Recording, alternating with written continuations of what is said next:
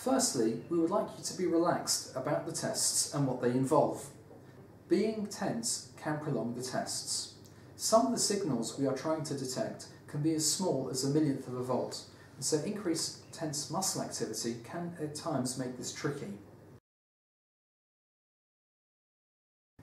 Please wear loose clothes that can easily pull up to the mid-arm and above the knee. Good access will significantly speed up the study. Try and keep your hands and feet warm with gloves and warm socks if it is a cold day. Cold limbs can lead to inaccurate results. For those of you who wear jewellery, necklaces are generally fine, bracelets best to be avoided, and certainly if rings can be removed prior to the test we would be very grateful.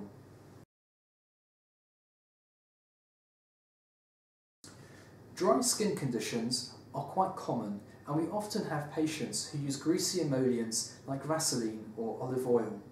Unfortunately, greasy products block our tiny nerve signals from being picked up, as they are electrical insulators. Please do not use anything oily on the day of your study, as we may not be able to pick up the nerve signals effectively. If you have an implanted pacemaker, defibrillator or nerve stimulator, please tell us in advance. They may not preclude the study, but can alter what we do to perform the test in the safest manner possible. If you are taking any blood thinning medications such as warfarin, heparin, rivaroxaban or aspirin or clopidogrel, or have any blood clotting problem or coagulation deficiency, please let us know as well, particularly if we are to perform EMG studies. Finally, please come in good time for your test and make sure that you are well hydrated.